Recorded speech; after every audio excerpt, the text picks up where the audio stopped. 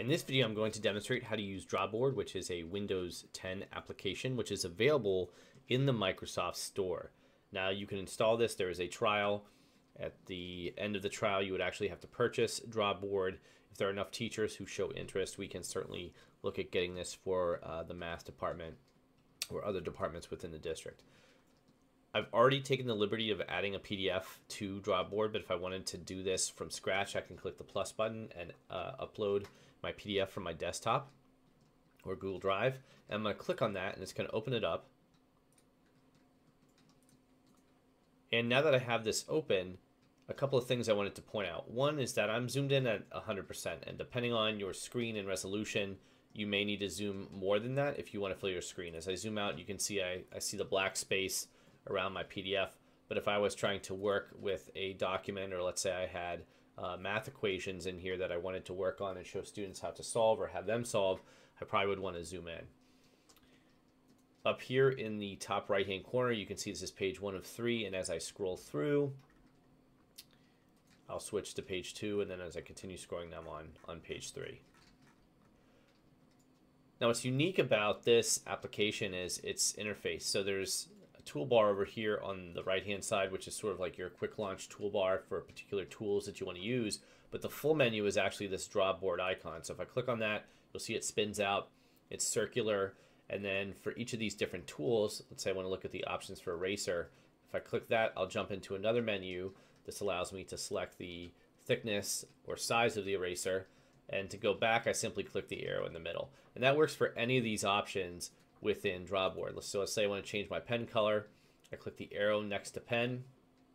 I can choose from one of these pre-formatted colors, or I can even go in and get something else. So if I don't like this default yellow, maybe I want more of a bronze or tan, I can select this. I click that arrow, I jump back one level. I can choose a size, right? So let's say 4. So I'm selecting that, and then if I click the arrow again, I'll jump right back in to the main menu.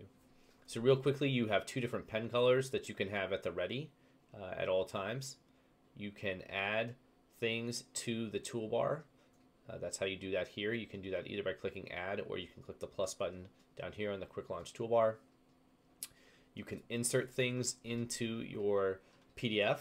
We've got images, signature, note, bookmark, text, shapes, and measure. You can underline, highlight, or strike out text within your PDF. You, of course, have undo and redo. And then if I click this again, it will hide the menu. So this functions very much like if I was to use Smart Notebook to annotate a PDF. I can click on the pen. I can write in here. Of course, I can circle things. Because I'm doing this demo with my mouse, it's going to be very hard for me to write anything that's actually going to look legible. But I just wanted to demonstrate how that worked. I can select my other pen here, and then I could highlight this. I've demonstrated how to mark up the PDF, but let's say, for example, I wanted to add additional pages to this. Maybe I want to illustrate something to students on the fly. It's not something that I included in the original document. What I can do is go to the menu over here in the top left corner. I click those 3 lines, and I'm going to go to here, which is Document Options and Page Manipulation. And here's where you can insert additional pages. So I can click Insert. Let's say I want 2 additional pages. I can say after or before, and I can say let's do page 3. I check that, say yes, that's what I want to do. And now if I scroll down, let's hide that menu. We should have page 4, which is blank, and page 5, which is blank. And now I could just click on my pen, and I can go in here, and I could annotate and add content to those blank pages. And of course, you can save this as a PDF as well. So once you're done annotating, you've added a couple pages to this, I can click that menu again, do Save As, save this as a PDF, and then I could upload that to PowerSchool Learning. So that is a quick look at Drawboard. Again, this is a Windows 10 application, which you can use as a replacement for Smart Notebook.